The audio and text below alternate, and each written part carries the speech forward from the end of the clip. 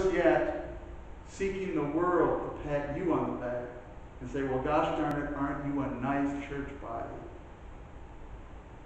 These are the idols and lies that Jeremiah had to hear spoken in the midst of him proclaiming the Lord's truth, and the lies that we hear spoken around us, the lies that we see lived in death styles, not lifestyles, death styles of falsehood and degeneracy, all called good by the satanic ticks that have embedded themselves in the world and in the churches.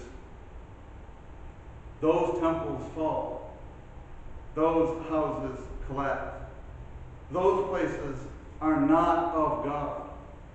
And the time is coming.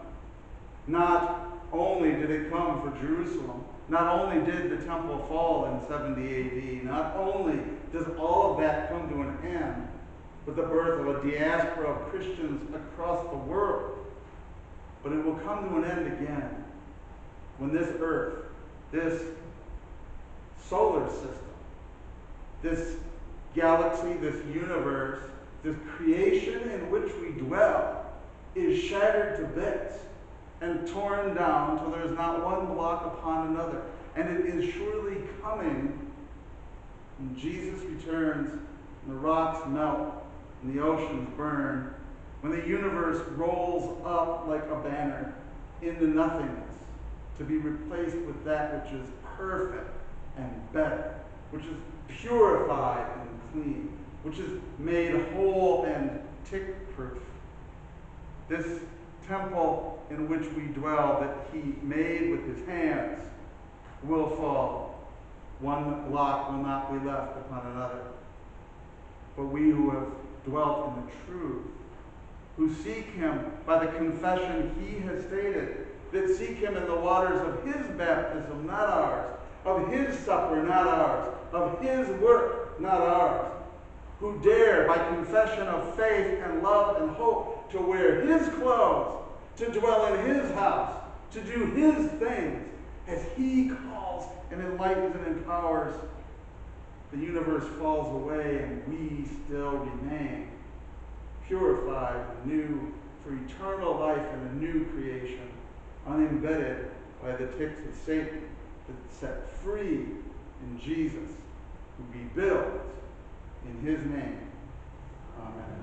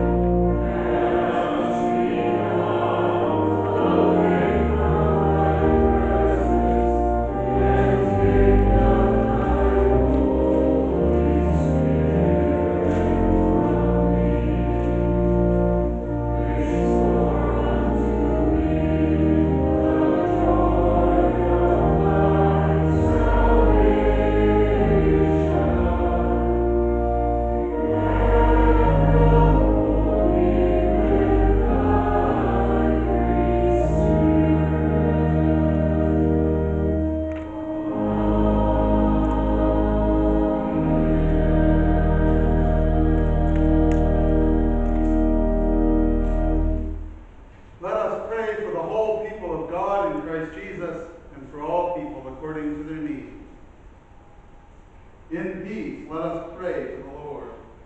Lord, have mercy. For the peace from above and for our salvation, let us pray to the Lord. Lord, have mercy. For the peace of the whole world, for the well-being of the Church of God, and for the unity of all, let us pray to the Lord. Lord, have mercy. For this holy house, and for all whom the Holy Spirit offers here in their service and praise, especially the children of the Church, let us pray to the Lord.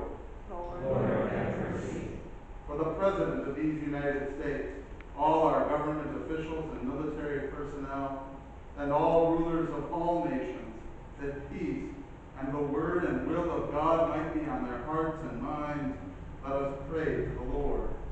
Lord, have mercy. For Matthew, David, and Carl, our shepherds and bishops in Christ, that they might be upheld by the Holy Spirit as ministers of the gospel, let us pray to the Lord. Lord, have mercy. For all the enemies of Christ's church and his gospel, that they might nevertheless be blessed by him, let us pray to the Lord. Lord, have mercy.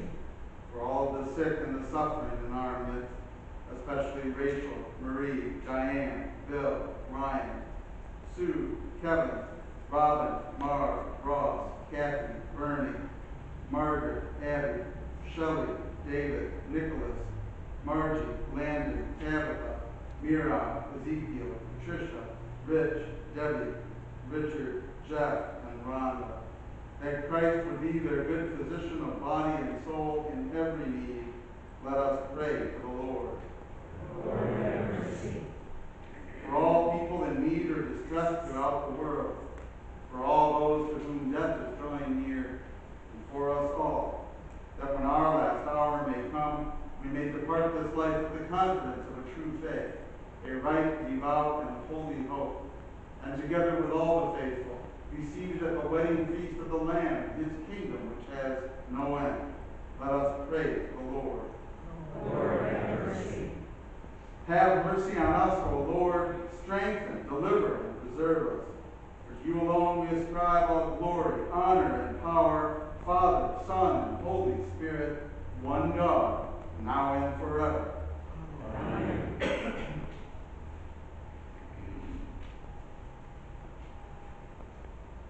The Lord be with you.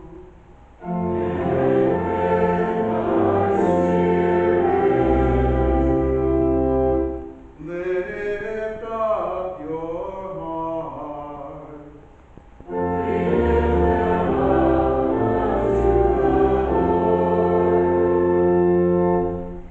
Let us give thanks to the Lord our God.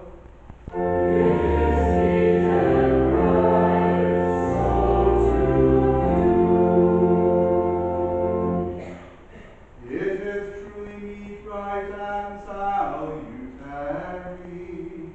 that we should at all times and in all places give thanks unto thee, Holy Lord, Almighty Father, everlasting God, through Jesus Christ our Lord, who on this day overcame death and the grave, and who opened the way for us to everlasting life. Therefore, with angels and archangels, all saints, and the whole company of heaven, we laud and magnify thy glorious name, evermore praising thee and saying,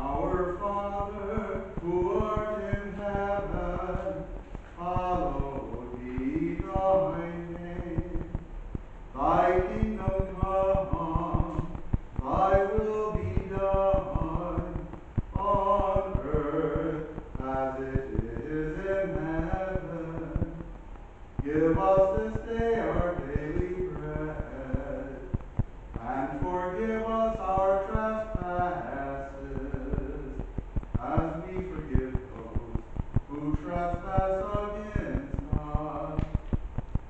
And lead us not into temptation, but deliver us from evil.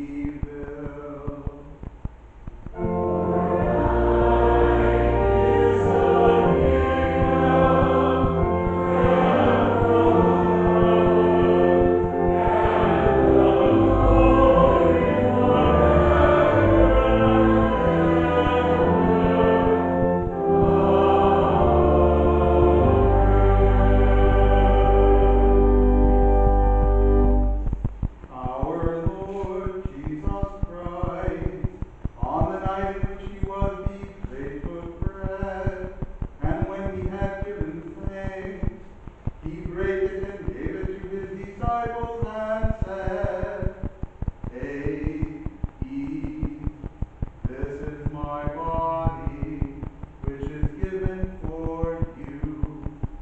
This do in remembrance of me. In the same way also, he took the cup after supper, and when he had given thanks, he gave it to them, saying, Drink of it, all of you. This cup is my blood of the New Testament, which is shed for you for the remission of sin. This do as oft as ye drink it in remembrance of me.